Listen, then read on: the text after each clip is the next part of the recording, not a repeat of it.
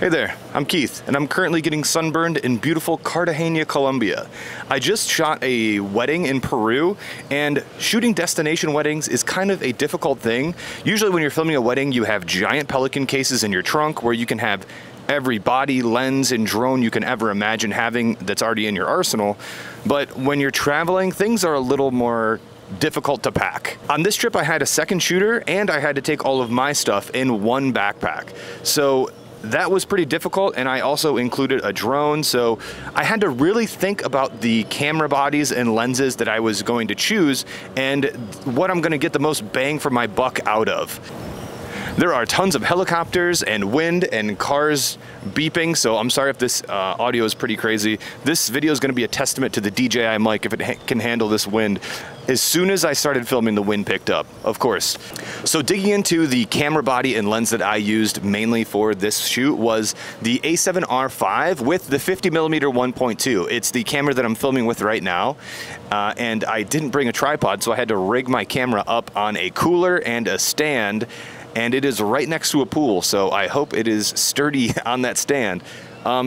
That being said, I didn't bring a tripod at all for this shoot because I was traveling so light, because we were traveling around to so many different places. Prioritizing a lightweight kit was really important. So why I chose the A7R5 was really simple. It was because of the insane resolution coming off of that sensor. The 61 megapixel images allow you to shoot really wide and crop in post. The 50mm 1.2 makes things so easy to shoot with those 4XD linear motors. I have a whole review video of the 50mm 1.2 that I will link at the end of this video in the description down below, but the 50mm 1.2 is an absolute workhorse, and I leaned on it really hard with this wedding.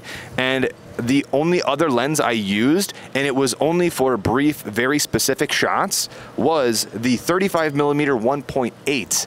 I love the 35mm 1.8 because first off, the image quality coming out of this is punching way above its weight class. I also have a review video of this on my channel, which I will link in the description at the end of the video, but the compact size of this and the image quality coming out of here is absolutely insane for the price that you're getting.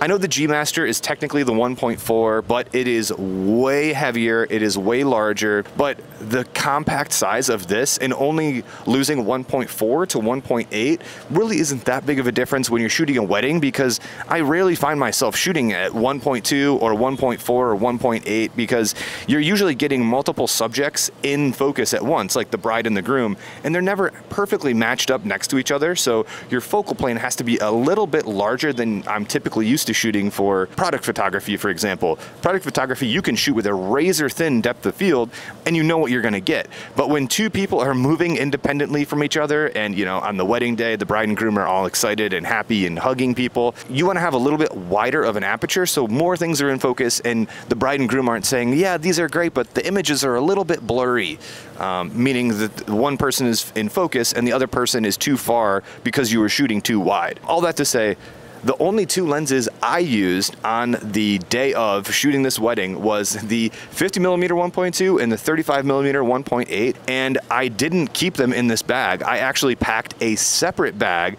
that is way smaller. It is my go-to bag for out and about, just street photography, but it came in absolutely clutch on this wedding, and it was the Peak Design 6-liter sling bag. It's got a little use on it. But this Peak Design 6-liter sling bag is an absolute beast when it comes to packing light, because it forces you to really think about your lens and body and how many batteries you're gonna take and filters. Everything that goes in this bag is something that you will absolutely use because there is no room for extra fluff. It was awesome, but it forced me to think what I really wanted to shoot, because I was thinking 35mm was my widest lens. I have to be able to step back, and I have to pick locations where if it's just the bride and groom, I can step forward and get a little bit closer, but the bride and groom always has like 10 people on the left of them, 10 people on the right of them, aunts, uncles, grandparents. So I have to pick a location that I can actually step back physically, because it's a prime lens, and shoot everything as wide as I have to. And if you're gonna be shooting wider things, you can, you know, make them form a U. It doesn't quite look as good, but in a pinch it works. But then you have to crank your aperture up, and then, you know, you're relying on ISO at that point. So if I had it unlimited lenses, I would have taken my 20mm 1.8. That is an awesome wide angle lens, but just for having, you know, one shot, it just didn't make sense to pack that when I had the 35 and I could just step back a little bit. I had to be more cognizant of my location scouting though. Oh my God, it's hot. When it came to my second shooter, they were shooting with my trusty A7 IV. And this camera is a beast. It's what I shot most of my photos with in prior weddings. So the sensor and the image quality coming off of this is something I'm very familiar with. When it comes from going from the A7R5 to the A7 IV, this camera, you have to shoot what you actually want the photo to look like. You don't have the luxury of really zooming in like 300-400% and cropping and still be able to use it. Knowing that I wanted my second shooter to have an easier life, I went with the 24-105. This is an absolute beast of a lens when it comes to general purpose photography, and with that f4 I really didn't have to have my second shooter have a ton of crazy bokeh in the background. They were responsible for b-roll shots, shots of the venue, you know, the little details of the rings and the centerpieces, and you know, just people laughing and hugging and cheersing. So this is a great lens when it comes to just general purpose wide angle shots, and then you can punch into 105 and really get details of the same scene. So you're getting two photos of the same scene for the price of one. When it comes to second shooters, I don't want them to have to swap lenses when it comes to getting two shots of the same scene, because weddings happen so fast, you're gonna miss the scene if you're not really fast. And then if you're constantly swapping lenses, then you have to be cleaning, and you know, if you get one speck of dust, it makes post-production a nightmare. So having a zoom lens on a very capable camera body is something that I am confident giving a second shooter, even if they aren't like the most super experienced, they're still gonna get great images with this combination. So not saying my second shooter wasn't experienced this time, but it makes things way easier. While I was wearing my 6-liter Peak Design sling, on my camera I also had my Peak Design camera sling. So I might have looked a little ridiculous, but I had my sling bag and my camera slinged over my shoulder, and that allowed me to really have my hands free to do anything that I needed to do, positioning people, moving things out of the way. Kind of when you're shooting weddings, you kind of have to like create a scene, move distracting things out of the background. So constantly putting your camera down and potentially having someone elbow it off a table is something that I'm really not interested in happening. So having a sling on top of my other sling bag probably looked ridiculous, but it was really functional, and all day it made a lot of sense. Okay, the A7R5 has not overheated yet. This is going to be the test because it is 92 degrees and the camera is directly in the sun. Moving on to the next compartment of my camera bag, I have a physical battery charger and enough batteries that will get me through the entire day for me and my second shooter. The reason I have a physical battery charger is because whenever I am done with a battery, I immediately put it in here and then put it onto a big battery, jumping ahead a little bit, but a giant USB-C battery, so it can charge, and I can have enough batteries that if me and my second shooter have cameras on all day and the wedding gets extended, we have enough battery power to actually last us the whole day. It's really frantic when you're approaching the end of the day and you have like 10% battery and you're like in the middle of family portrait shoots and you're like, well, this wedding was supposed to take 3 hours and we're going on 6.5 here.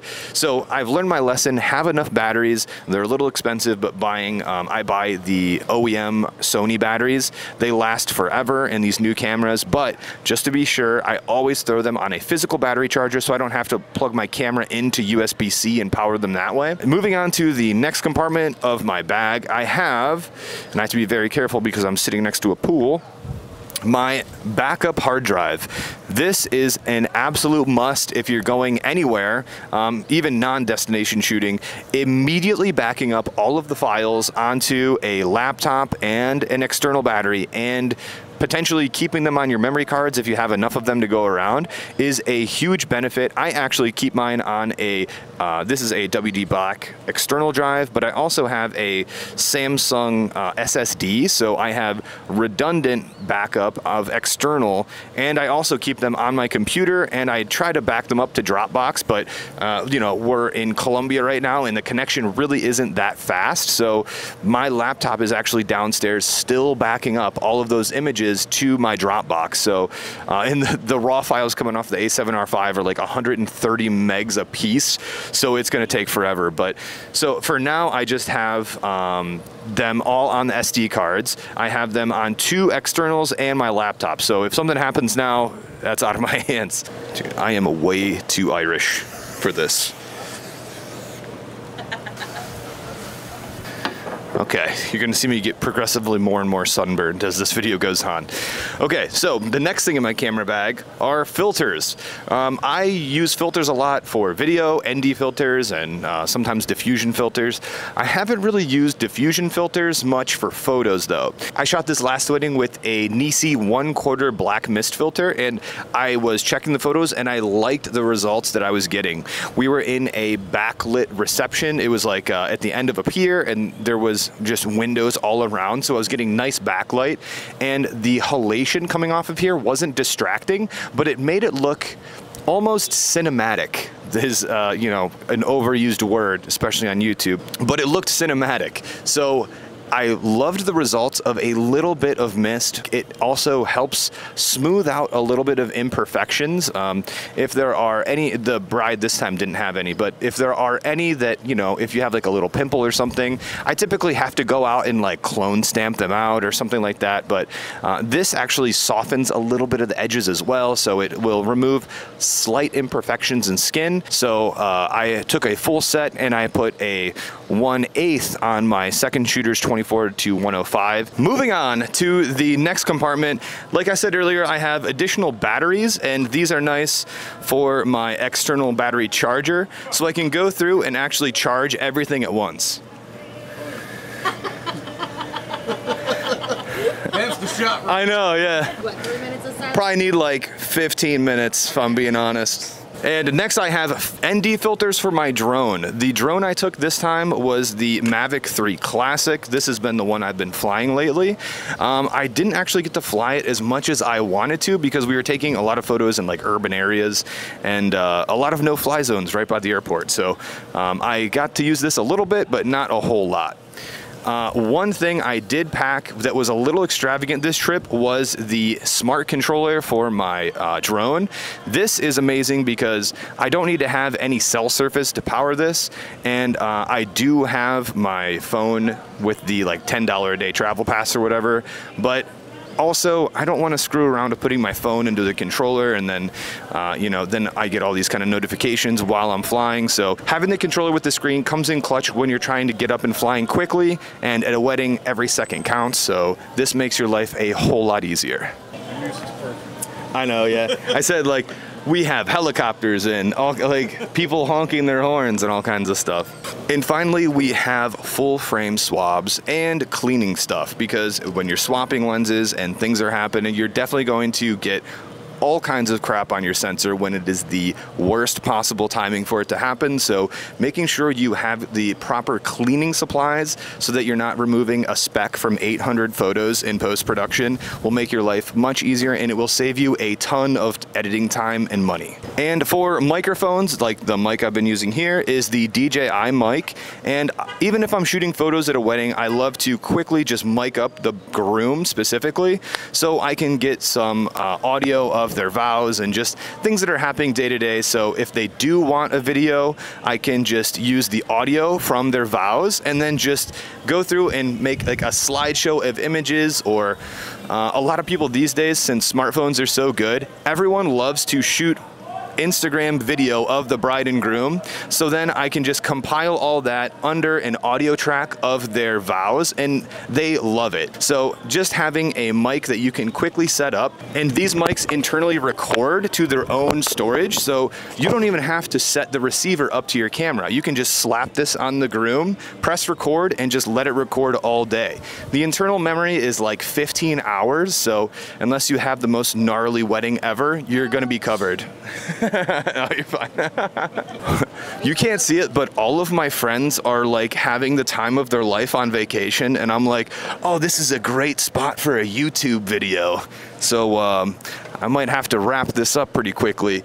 The last compartment of my camera bag is my cables, and I have all kinds of USB-C, USB-A, whatever I need to charge my cameras day of is 100% what I have to have in the bottom of my bag. And like I said, as soon as I go through a battery, I immediately put it onto my external battery and start recharging it just in case the wedding goes 2-3 hours over. You want to make sure you have enough camera battery power to get through the whole day. And finally, for the bag itself, this is my trusty Low Pro 450 AW.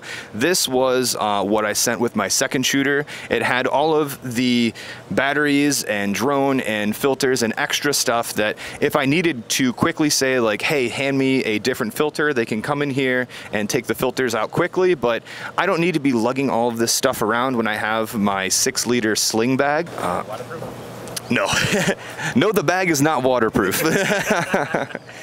And finally, I have my MacBook Air. This is what I will be backing everything up to as soon as I am done filming. Having everything backed up makes your life much easier when it comes to editing, especially because you don't have to guess which memory card you use to shoot the wedding with. It's already on your computer. Like I said earlier, I backed everything up to Dropbox, so even if I lose everything here, like if my bag gets stolen while I'm traveling, I'll still have a copy of the full res version in the cloud on Dropbox. So that's an additional service that you have to buy, but it's like 12 bucks a month, and for the peace of mind, it is well worth it.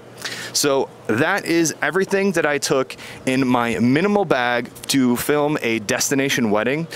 This was about as lean as I could possibly go. Like I said earlier, it's nice whenever you're filming a wedding when you can have Pelican cases in your car and just have access to any camera gear you can ever imagine to make your life easier. But when it comes to packing one bag for 2 shooters, and then you have to bring all of this stuff with you through airports and hotels and Airbnbs, traveling light and only bringing what you absolutely need is way more difficult than you might think. So what would you guys pack in your camera bag if you had to film a destination wedding? And if this audio was terrible, I apologize. It is super windy. I put the windscreen on, but this is pretty intense. And all of my friends are looking at me drinking beers in the pool. So I'm gonna go join them. Like and subscribe. Like and subscribe. What about a shout out? You gotta give a shout out at the end, man. You can say big shout out to something. Shout out to my second shooters, Kyle and Ryan. Ryan, if you watched another video on my channel, he was my audio engineer for, what was it, Tyler's car? Yeah, Tyler. Yeah, for Tyler's Audi. So go watch that and tell me how the audio sounds. Put the link in the description. Link in the description. Good job, Q. See ya. Hell yeah.